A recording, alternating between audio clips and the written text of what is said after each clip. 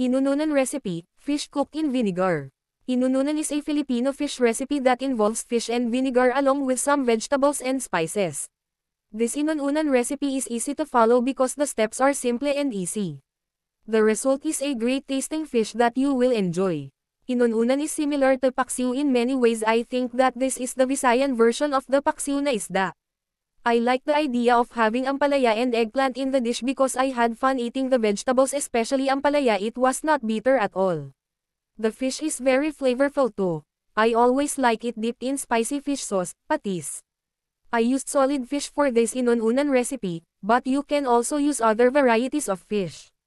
Bangus and tilapia will make a good Inun-unan. Ingredients: 1 kilo solid fish cleaned and innards removed. 1 whole onion chopped. 1 medium ampalaya sliced. 1 medium sliced eggplant. 5 pieces long green chili. Kalahati cup cane or white vinegar. Instructions: arrange the fish, garlic, onion and siling paaba and ampalaya, add salt and Ajinomoto vetsin. Cover the pot and turn the heat on. Let the liquid boil. Once the liquid starts to boil, adjust the heat to low.